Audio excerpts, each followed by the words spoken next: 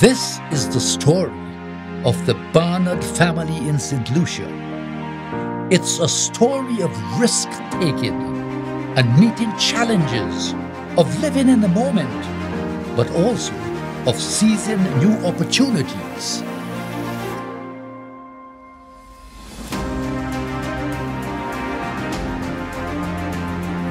The Barnard story is a story of hope and vision, taking us along a journey of adventure by making St. Lucia and the rest of the world better than how we found it. The family came to St. Lucia as missionaries, as teachers in the church, and became business people and coal merchants, and went into agriculture, and went out of agriculture into the service business, into hotels and tourism. Andrew Barnard, son of Craig Barnard, they are the torch bearers of the Barnard family history that stretches back 4 centuries. So I grew up in Dennery, not the village, but in Mabuya Valley in Lakai. In those days, when I was a boy, road didn't even go as far as Viewfort. Even parts of the road to Dennery were train tracks from the old days of the carriages which carried the sugar to the sugar mills. Cars were a new thing and didn't exist. So you lived in this little bubble with horses and people.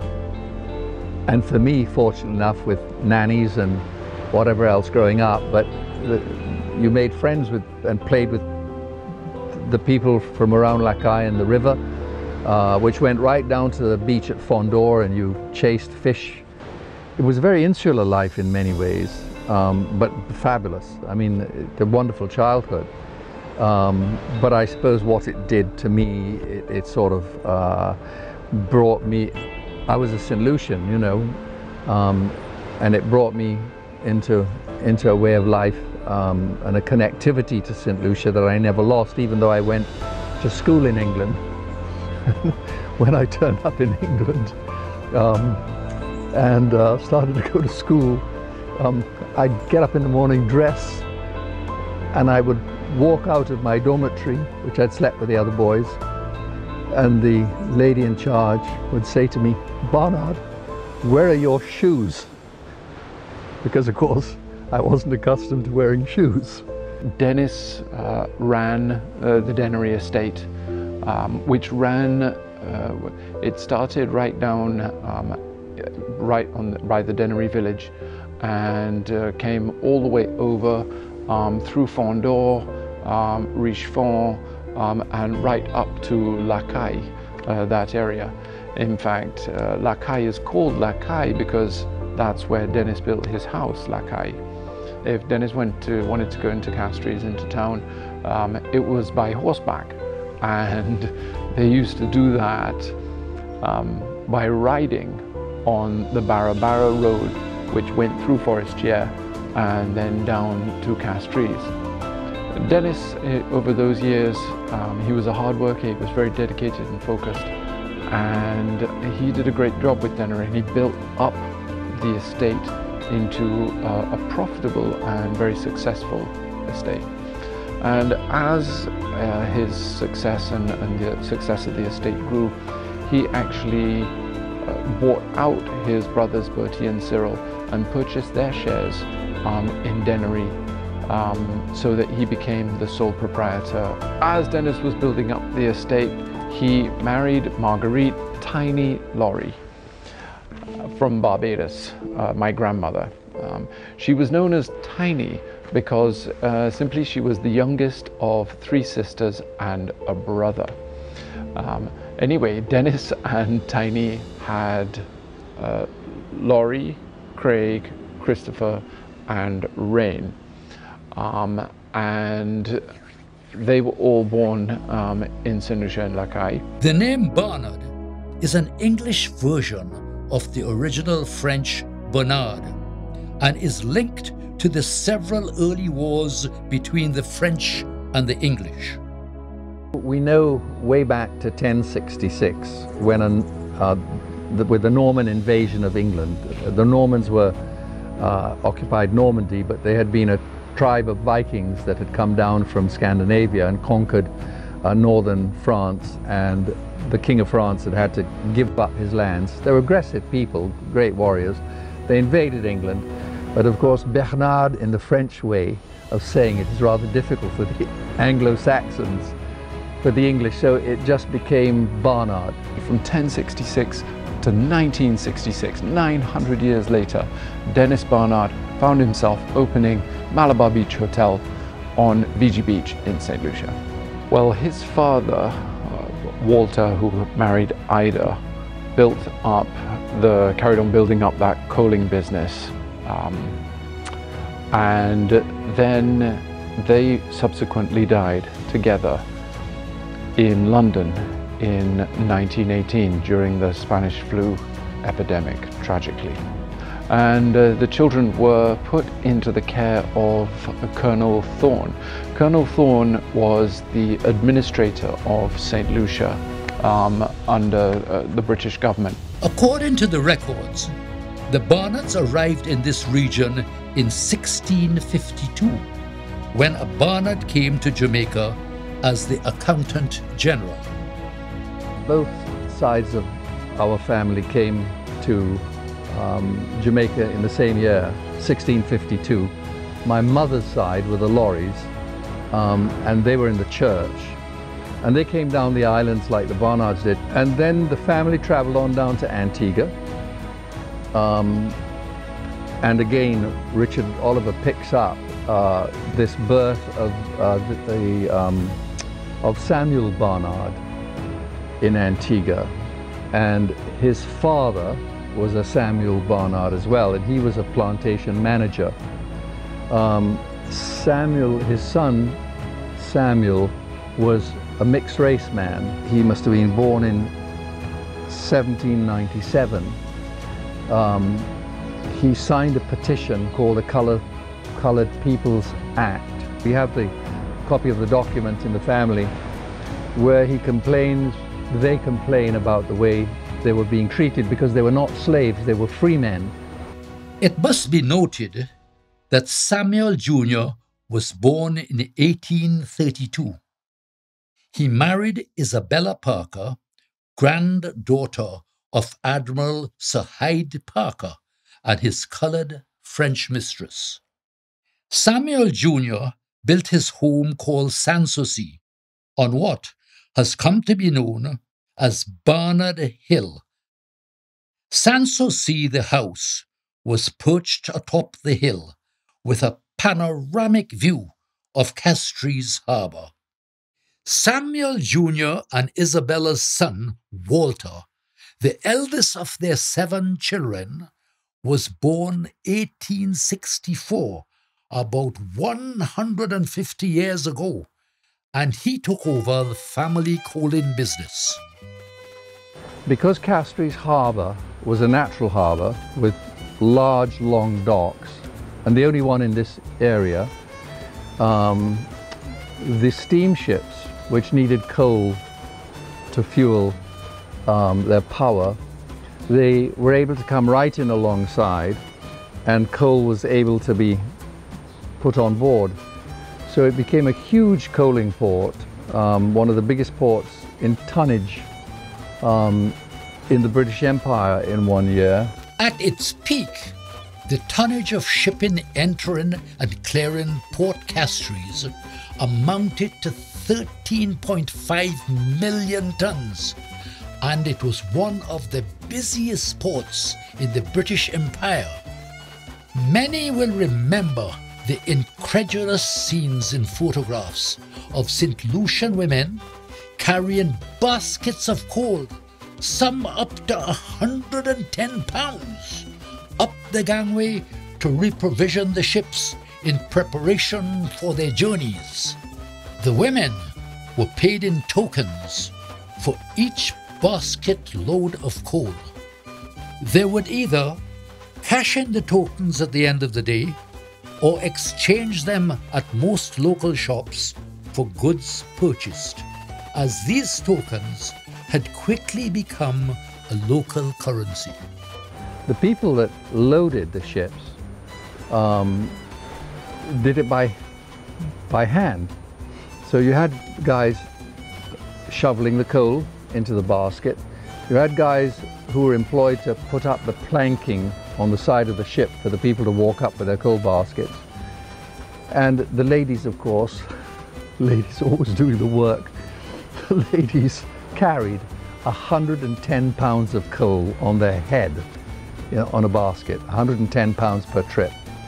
As the coal industry was no longer a vital commodity as it once was in world trade, Walter, astute businessman that he was, shifted the focus of the family business to investing in estates in the early 1900s, first as producers of sugar and then bananas.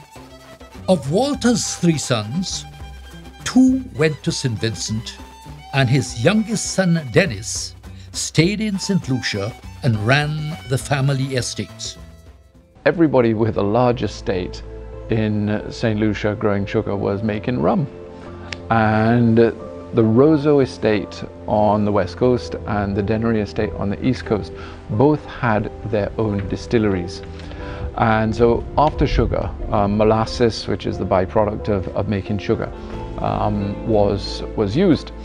And after, when we moved to bananas, we carried on making rum, and we would actually import the molasses from Guyana to carry on making rum. John and Leonard Van Geest were friends of Dennis, and they decided to combine the distilleries together, and they produced a rum called Denros rum. And Denros being Den for Dennery and Ross for Roseau. The Barnard family bought the Geest shares in the distillery and became a 100% owner of, took over the distillery from John Van Geest's son.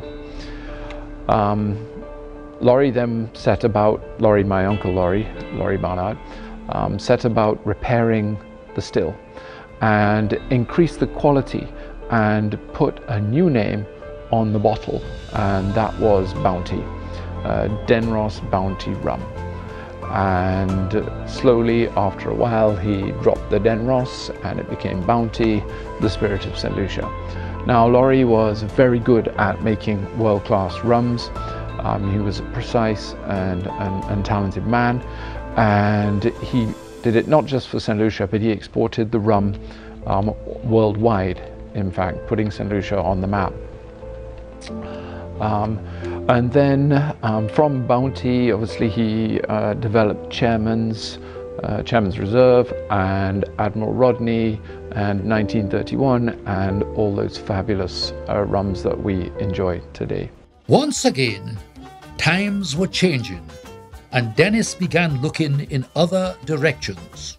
In Barbados, a lot of the homes are built right down on the coast, and Tiny, my grandmother, wanted to have a beach home, and so she convinced Dennis to buy 9 acres on the beach at Malabar on Fiji Beach, and they built a house which they called Malabar. By 1966, Dennis decided to convert Malabar into a hotel, and he did that by building 20 rooms next to his home, which was on the beach. As the Barnards changed crop from sugar to bananas on their estates, this brought phenomenal changes to St. Lucia. Not only was there a boom in the economy, with money flowing from green gold, as bananas were called, a middle-class society developed, which led to all-round prosperity. Tourism as a foreign exchange earner for the island soon overtook the banana industry, sort of probably in the early to mid-90s. Today, Malabar is called Rendezvous. In time, Craig's son Andrew would also attend Lucerne. So both Craig and Andrew are professional hoteliers, having worked as waiters, barmen, cooks and pastry chefs in concierge and reception, and managing hotels for other owners, as well as their own family business.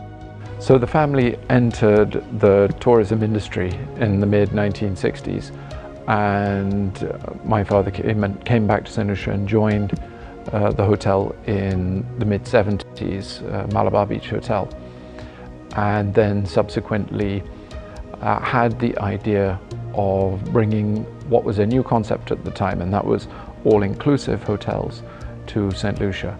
And when he opened Couples St. Lucia, it was one of the very first all-inclusives in the whole of the West Indies. Indeed the world, because it's in this part of the world that the idea of all-inclusive was in its pure form that we see today was born, perhaps from the Club Med concepts. Quite a few years we had the opportunity to buy a hotel up north called Caribou that was owned by Germans and run by a German company, Steigenberger, and we were able to buy it. And we spent a year thinking about what we should do with it, and that's where we came up with the idea of a wellness holiday, which had not really been thought about before, ever. It was a question of thinking up a concept of a wellness holiday is one thing. I'm quite fit and into sport and liked the idea, and thought, well, what do we do? You know, early morning walks and stuff like that. But what does wellness consist of? You know, I thought, well, it's physical exercise, aerobic exercise, muscle toning, but it's restorative beauty treatments, relaxation, contemplation, spiritually healing. How do you create a holiday that offers those things? And that was the big challenge, really, because there was no model to copy. Craig took that idea of all-inclusive holiday and decided to launch a new concept, and that was an all-inclusive holiday of wellness. And so in 1988 he opened Le Sport, the body holiday. It was designed to be an antidote to the stresses of the modern day life, focused on baby boomers, on stressed out business people, anybody who had an interest in living well. And it was this fundamental idea that allowed, that propelled the ethics and the business direction of Body Holiday. It was the first wellness holiday in the world and continues to be the leading wellness holiday throughout the world. Innovation comes with as much challenges as opportunities, and what was forefront in the minds of the originators was getting it to market. While we had the idea of it being a wellness holiday, we also definitely wanted it to have a Caribbean holiday feel. I mean, in a way you could say it was a holiday invented for me as a baby boomer, my generation. At the time I was 40, let's say, and looking not to grow old and to stay fit and healthy and eat well, so diet was definitely a part of it, light and healthy food. So how do you fold all those things into and create something that had never been before? And it took a year of thinking and a lot of help from a lot of other people.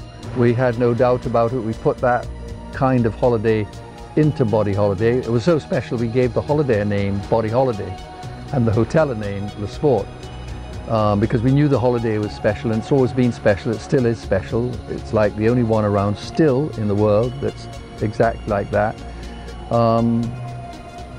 So that's where we started, 1652, both sides of the family.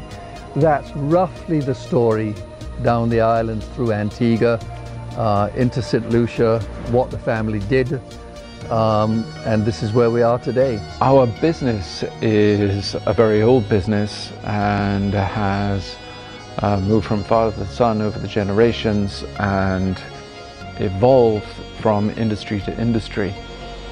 And I think that process will continue, certainly in view of family continuation We have that strong sense of family. Body Holiday, I think, as an idea, has a very strong future.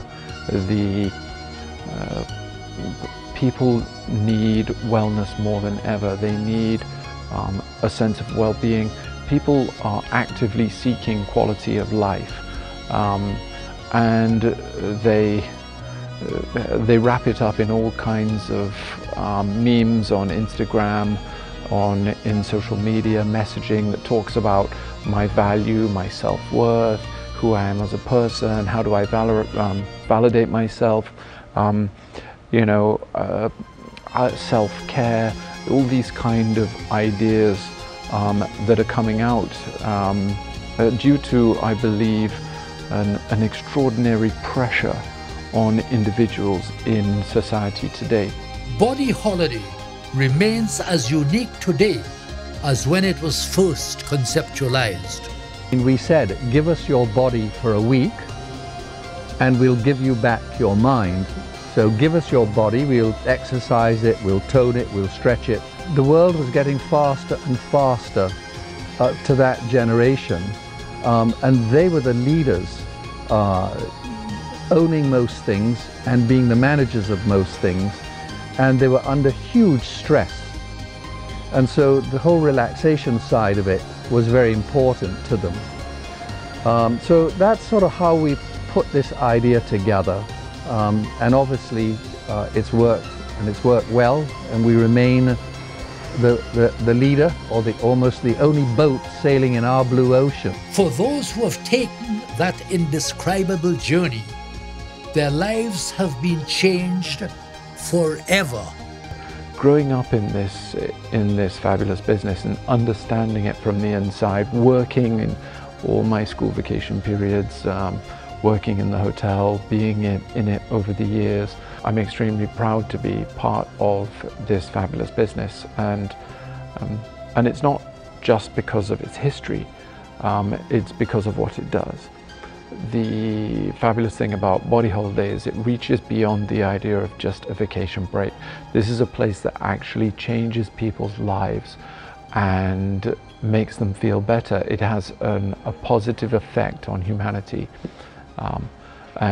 For that, I'm hugely grateful to be part of that purpose.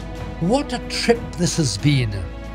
And who would have thought that back in the day, way back, a Barnard was sent to the gallows for piracy.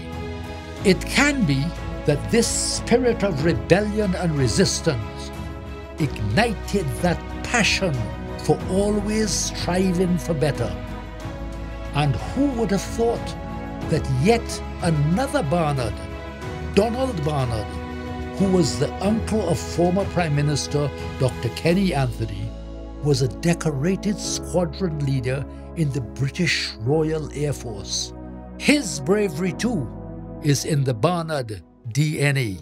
That very bravery is something that we're all going to need going forward.